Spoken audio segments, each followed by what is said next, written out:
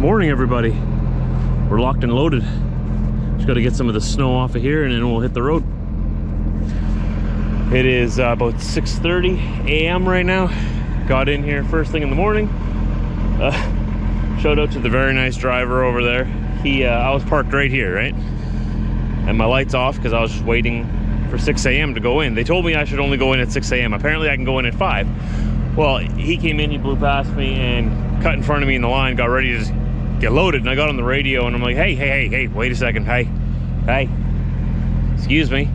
You cut the line, bud? And I wasn't expecting a response, right? Because usually out here, drivers will just sort of ignore you and, you know, cut in line and get loaded and be gone. They'll never see you again, right? This guy was super nice. He responded. He apologized. I'm so sorry, man. No, I misunderstood why you were parked there. I wasn't trying to cut in front of you.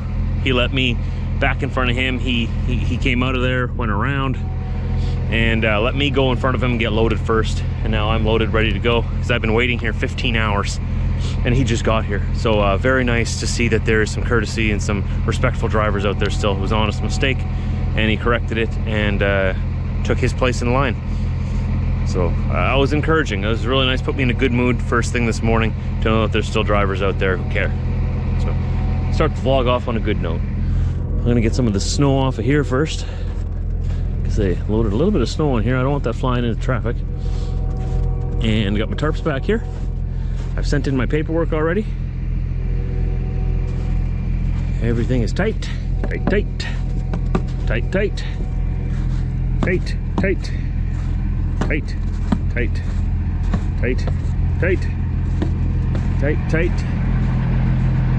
tight, and tight. And now for the obligatory, that ain't going nowhere, except with me. Let's go. Good morning to you too, Karen. Feeling kind of chipper today, are you? So I don't know if I'm going home tonight or if there's going to be another load for me. I'm going to be begging for freight all the way back today.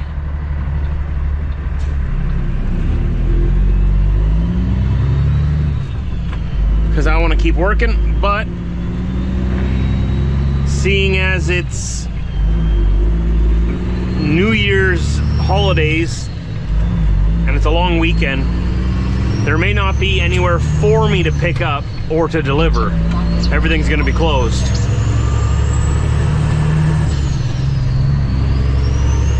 So we'll see what happens. I'm probably going to be going home tonight. I'm going to say, through all my years experience, I'm pretty certain I'm going to be going home, but I'm hoping I can leave this weekend to deliver somewhere right after New Year's. Now we'll see what they got for me. I will use my Trucker Josh persuasion voice and ask them pretty please. A nickel for me, please? Could you spare a nickel? The guy just opened his door right into traffic, right in front of me. You see that? It's a beautiful day to be trucking in Minnesota. Look at this. It's almost like a Christmas highway. Yeah, I know I'm still stuck on Christmas. I'm not letting it go yet.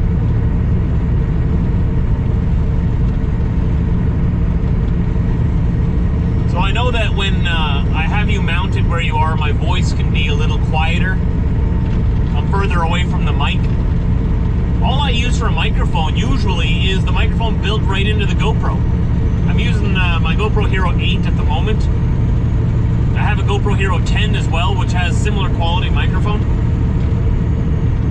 So I sort of have to shout. And sometimes I forget to shout, and then in the editing, it's hard to adjust the volume. So I got a couple of comments on yesterday's video about that. My apologies. I try to level out the audio, but I am aware of it, and I'll keep an extra close ear on it when I'm editing. Sometimes if I boost the audio so you can hear my voice, it also boosts the audio of the truck sound. And my truck's a little loud, and then sometimes that can be overbearing. We'll get it. We'll get it. You know, I'm not a professional videographer or anything. I'm not a Hollywood producer. I'm just a truck driver, just doing what he does out here. Trying to share my life with you.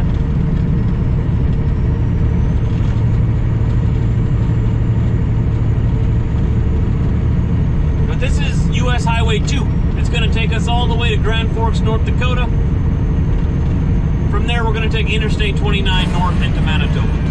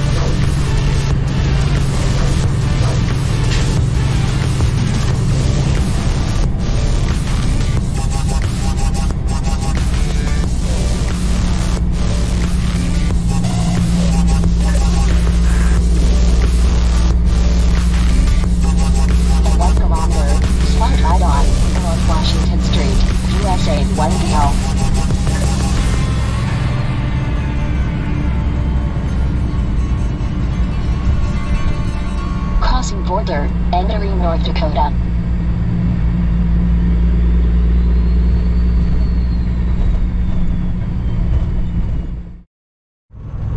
Just rolled through Grand Forks, North Dakota.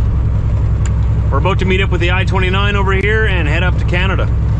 I'm gonna do today what I said that I don't usually do. I've had a lot of time to think after I noticed how low the fuel prices are in the US compared to Canada.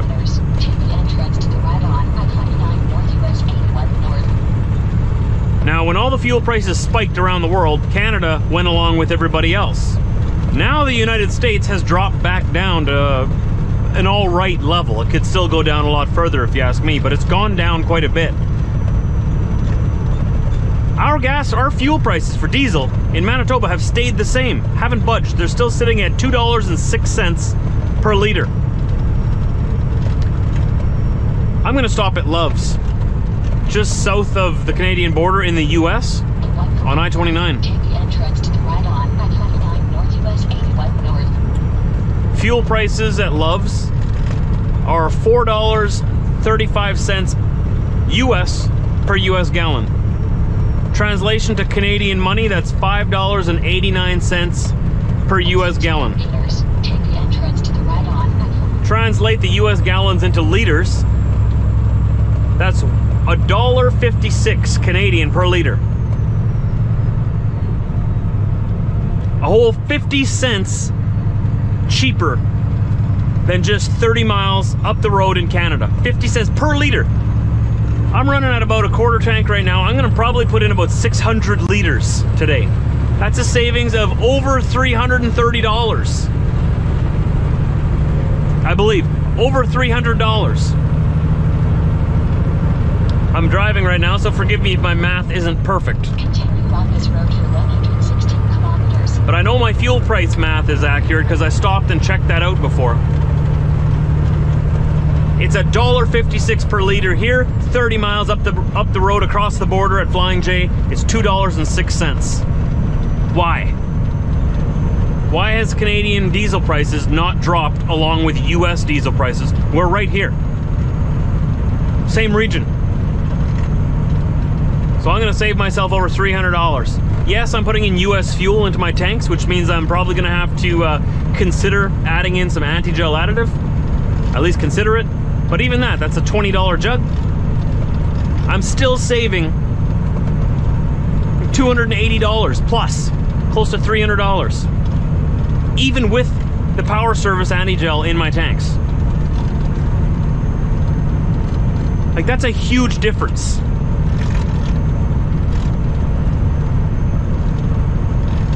That's where I'm headed to now. So, you know, I've always said I don't fuel in the US in the wintertime. Well, you know, the weather's gonna be mild the next few days for the next week. And if I have to, I can still add that Power Service anti-gel and it'll keep my fuel from gelling. I just thought that was an extra added unnecessary expense, right? Why would I buy additives when I can just go up to Canada and buy the diesel fuel that doesn't gel? Why would I spend that extra 20 bucks a tank, right? Or a fill up?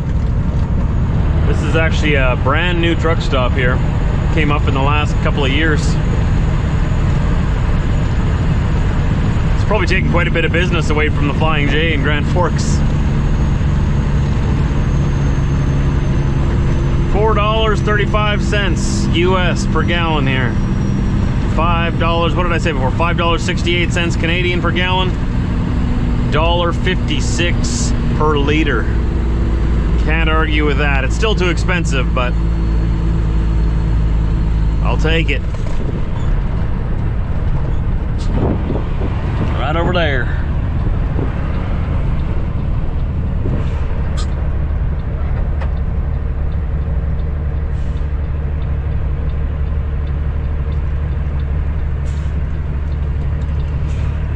I've actually never been to this, Loves, I don't think. I don't think I've actually been here.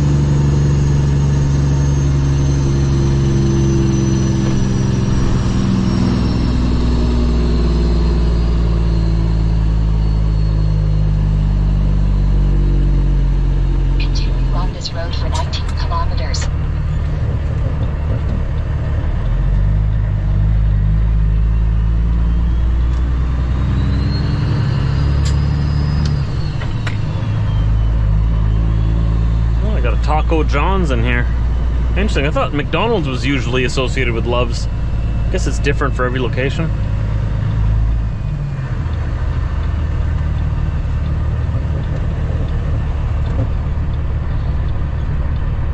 I'm gonna go into pump number 1 over here, or the first one.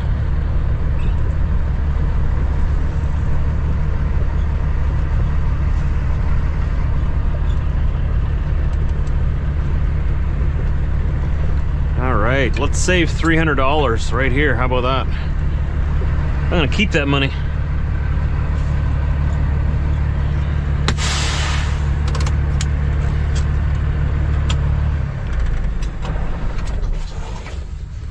Okay, so we filled up for 166 US gallons. That equals 628.378 liters. I was pretty much bang on. I thought about 600 liters. I know my truck.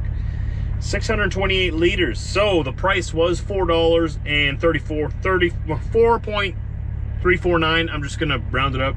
$4.35 US per gallon. That equaled out to $1.56 per liter Canadian. Cost me $721.93 US dollars, or $977.76 Canadian dollars. It's the first fill up that I've had under $1,000 in quite some time. Now remember, just down the road, they're paying $2.05.9, so $2.06 per liter. Subtract $1.56, exactly 50 cents more per liter, 30 miles that way. So you times that by the amount of liters we bought, and just by fueling up here today instead of just over there, I saved myself $314.19 Canadian. Isn't that crazy how big of a gap that is? Like, I know fuel in Canada is always more expensive than in the US. That's a given. But I've never seen the gap this wide. This is wild. $314 I kept in my pocket just now. One fill up. I burnt that in 2 days, and it wasn't even 2 full days. Like, I burn that in pretty much a little over a day usually, like almost every day. So almost $300 every day I could be saving.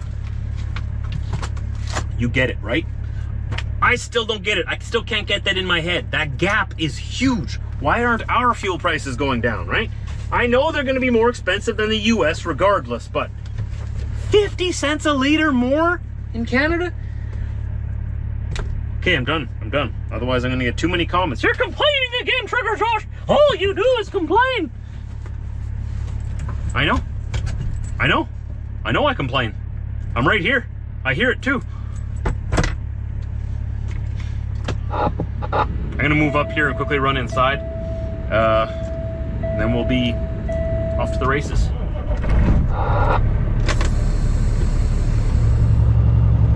So I told you yesterday, right? I got to replace that my taillights and license plate holder on the back of my truck. In 100 meters, take the entrance to the left on 129 North.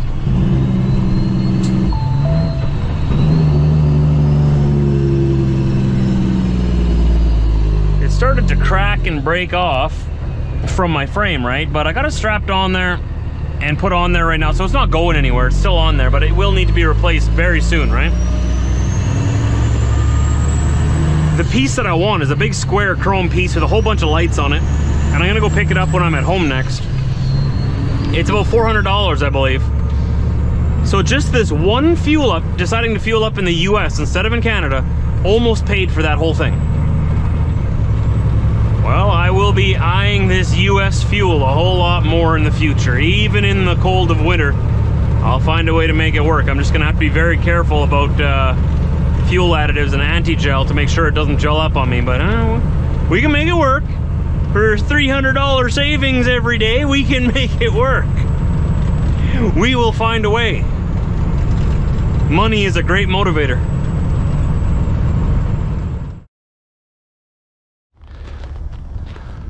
We're here at our yard, and we've moved my freight off of my trailer onto that Super B over there, and they're going to continue on with it from here. He is, I think, 2 of our loads onto a Super B. They can carry a lot more weight than these trailers.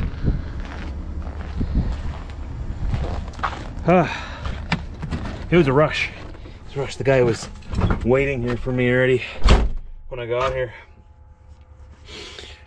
Well, we got it unloaded. He's got his stuff, he's got his paperwork, I've got mine signed. All set, finished. Now, we're on to our next assignment already. I'm taking the same trailer back down to Thief River Falls. I'm gonna sleep there tonight, and then tomorrow we're trading it off for a loaded trailer. And we're gonna bring that one back here, and we might go back for another one yet and do 2 of those loads tomorrow. So that should keep me busy all day. Let's get going. I have just barely enough time on my clock to get back to Thief River Falls.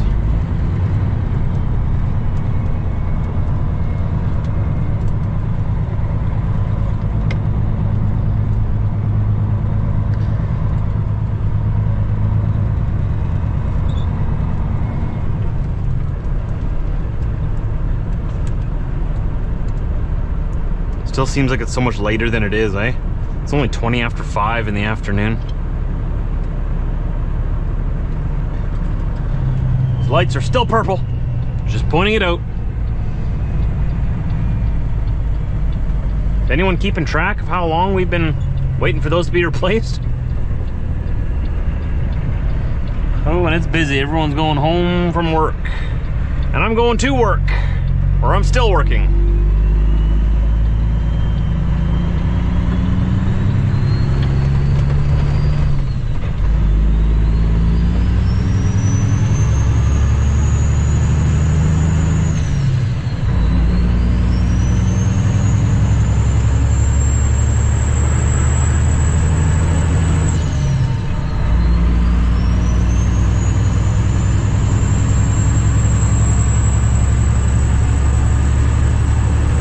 Driving with his high beams on.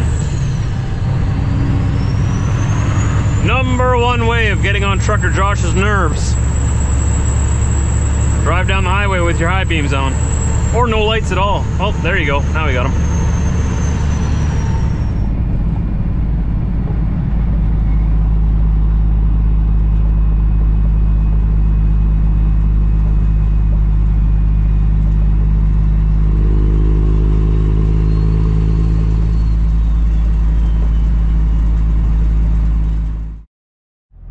Made it to Thief River Falls with 31 minutes left on my 14-hour clock. So I dipped back into Canada, dropped off that load. It got reloaded onto that Super B like you saw there. That one took off to wherever it was going. I didn't even look. I knew where I had to bring it, and that's all I cared about. I brought it there. Job done, job complete. But I kept the same step deck. It's empty, and I brought it back down here to Thief River Falls. And tomorrow morning, around the corner here, I have a trailer that's waiting for me. It's already preloaded, so I just got to tie it down and bring it back up to Canada with me. So thanks for hanging out with me today, guys. Thanks for watching. We got a full day out of it. Drove about 991 kilometers, or about 600 miles or so. It was a full day. Felt good. Tomorrow, I think we're going to do 2 of these. That's why I came down here to Thief River tonight already, because I had the hours to do so.